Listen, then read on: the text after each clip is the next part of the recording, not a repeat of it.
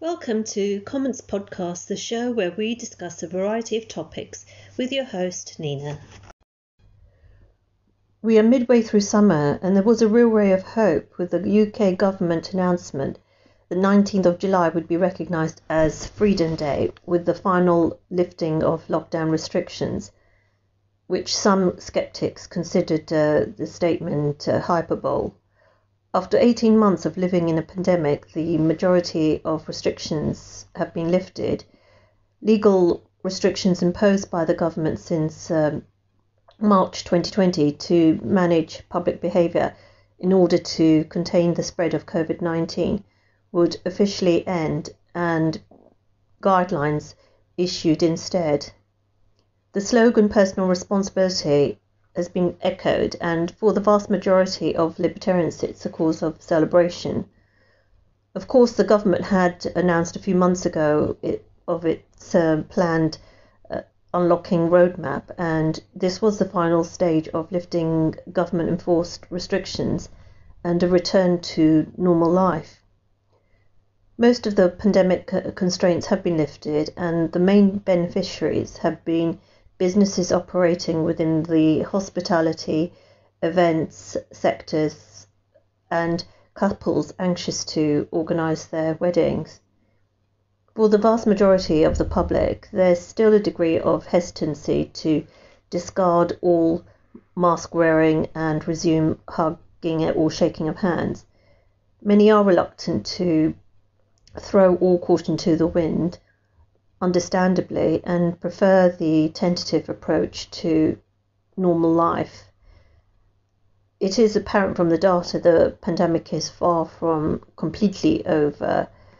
However, the success of the vaccine programme in the UK has ensured that greater freedoms can be restored, albeit gradually.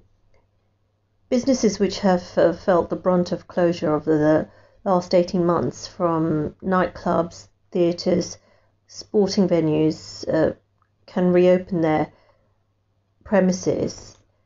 The government considered it an appropriate time to lift restrictions after consideration of the data, but also, as they stated, due to the summer fire break provided with the closure of schools for the summer holidays, rather than consider postponing it till later in the year during winter, when the NHS is often under pressure. There is no perfect time for lifting of legal restrictions, but there is a case for whether it is wise to automatically lift all restrictions completely or still retain a few crucial mandatory restrictions, for example, mask wearing on public transport or in shops, as is the case in Wales and Scotland. Many people are still wary and erring on the side of caution, as they are conscious of the reality that we are still living amidst a pandemic. An array of poll surveys convey a large percentage of the public will continue to opt to wear a face mask in crowded indoor places and on public transport.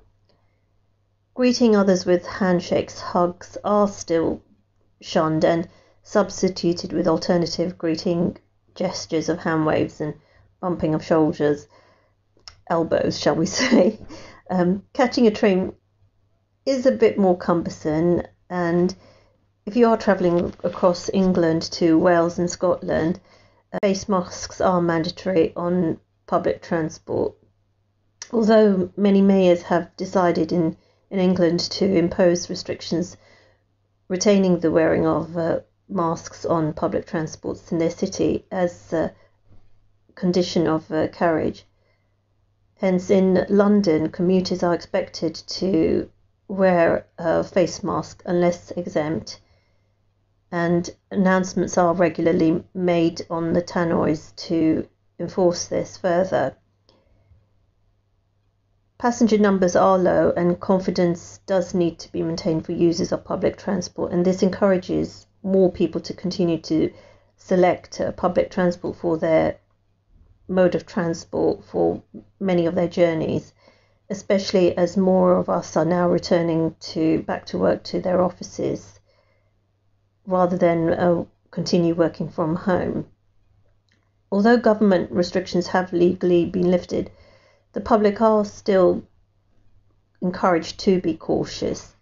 Public health messaging has been so successful, and the average person has modified their behaviour beyond recognition during the course of the pandemic, from wearing face masks, washing hands, or carrying a hand sanitizer, and opening of windows for ventilation. The general public's knowledge of viruses has grown exponentially, and we are aware of the precautionary measures we need to take to protect ourselves. The onus only being now that it's dependent on individual and personal responsibility. There is the caveat that restrictions may be reimposed if COVID-19 cases rise exponentially, or if pressure on the NHS, UK's National Health Service, rises. And we are constantly being reminded of that, the public.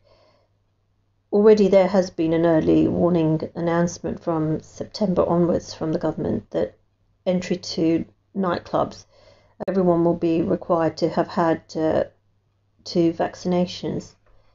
This may also be extended to those attending other larger venues, for example sports events, where they have a large crowd capacity.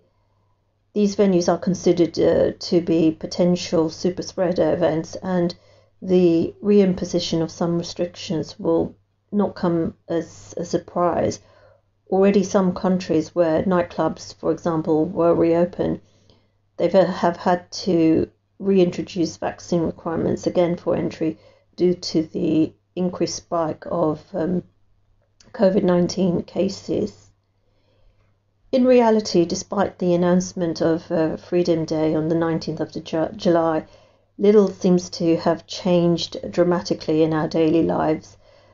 Members of the public still err on the side of caution. You can observe many shoppers and passengers still wearing masks in enclosed spaces, and regular use of hand sanitizers to minimize their risk of contracting coronavirus. We are all learning to adjust to this new normal for the long term. Thank you for tuning in to today's episode. You can subscribe to the Comments podcast via iTunes, Spotify, and other major podcast providers.